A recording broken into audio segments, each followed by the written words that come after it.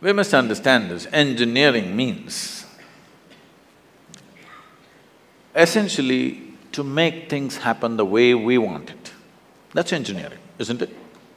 To engineer this building means what? We want it the way we want it. We could have sat under a tree, but we choose to build this building because we want to sit under something engineered the way we want it, as suitable for us. We air conditioned the place because we want the temperature in a certain way. All this we did, but is it not important that you engineer this the way you want it? Hello? Outside is air conditioned, inside is boiling, what's the point? I'm saying power is being wasted on you. In the last 150 years, with the advent of science and technology, we have more comforts and conveniences than any generation ever could imagine, isn't it? Yes or no? You have more comforts and conveniences than any generation could ever imagine. We are the most comfortable generation ever, physically, materially. But can you say, are you the most peaceful generation? Joyful? Loving? No. Or can you even say you're the most intelligent generation? That'll be a wrong thing to say. Anybody who claims he is intelligent amounts to foolishness, isn't it? Because the significance of intelligence is, it shows you how many loopholes are there in your intelligence. Only a fool thinks there are no loopholes. A truly intelligent person always sees how many loopholes in my intelligence. The significance of being in a technological institute is not about just getting qualified to get some job somewhere or a passport out of the country. It should become a way of creating life, making life happen better than the way it's happening right now, because this is a fundamental responsibility that we have as a generation of people, because we occupy this space on the planet for a short, brief time. When the last generation gave this planet to us, whichever way they gave it, it's our business that when we leave it little better than the way we had it. Very important. How better? In what way better? You can decide that. I won't say only ecologically better, but in every way better. It must be better than the way we got it. This means we have to engineer ourselves to fit in such a way. See, a well-engineered machine means least amount of friction, isn't it so? Yes? A well-engineered machine means what? Least amount of friction. Heavy friction means badly engineered, isn't it? Isn't that the understanding? So the fundamentals of yoga is this. The fundamentals of yoga is in the geometry of physical existence. If you understand the geometry of what this human mechanism is, the body is, the psychological structure is, the chemical processes are, the energy structures are, if you understand the geometry of this and become capable of observing the cosmic geometry, if these two things are well aligned, suddenly your life hits off like a magic. Your life is no more a miserable drag, but it's magical simply because you have gotten the right geometry of things. Anything that is geometrically perfect will function absolutely smoothly and for a very long time. This is something that you must do to yourself when you're young. It doesn't matter what you want to do in your life. One thing must happen, your body and your brain should not come in your way.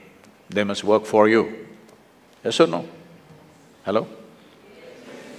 Never your body and your mind should not come in the way of who you want to be. Right now for most people, they themselves are a big issue.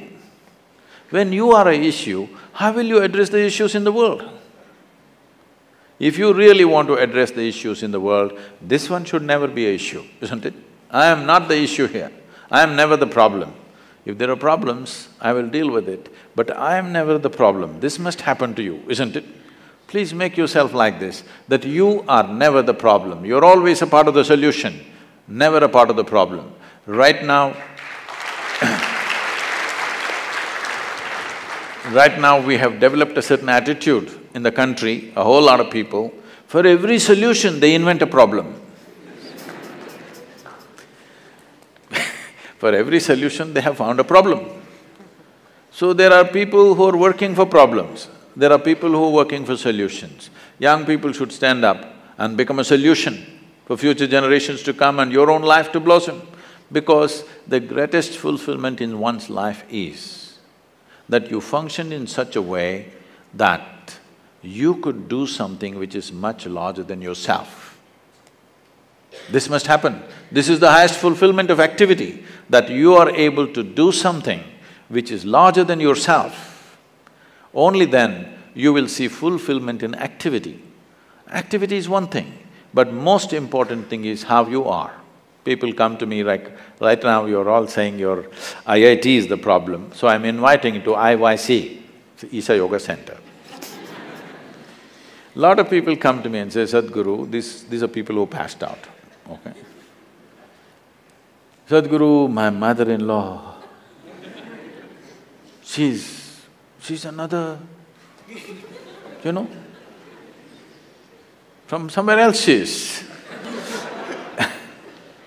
I just don't know how to live with this person. And my husband, after all, her son.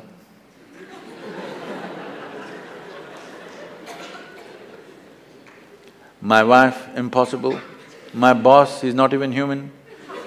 Like this it goes on. Then I tell them, see, don't worry. Your husband, wife, mother-in-law, boss, nobody will come here, you're protected. Like IIT. Your IYC also well protected.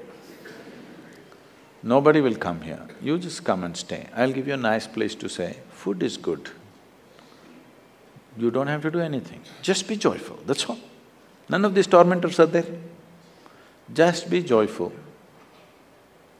24 hours you leave them in the one room, you must see in how many ways they twist themselves out. When you're alone, if you're miserable, you're obviously in bad company, isn't it?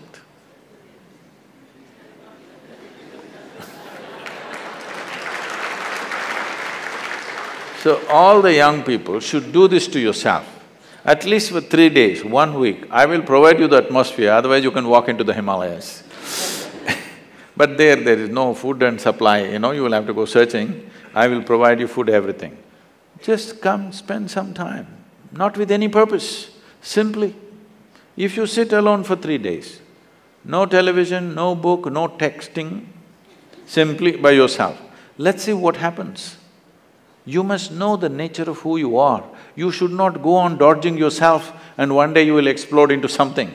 You must know what is the level of madness you're suffering. When I say madness, if your mind is out of your control, is that called madness in definition? Hello? If your mind does not take instructions from you, it's out of control, is that called madness? Just try.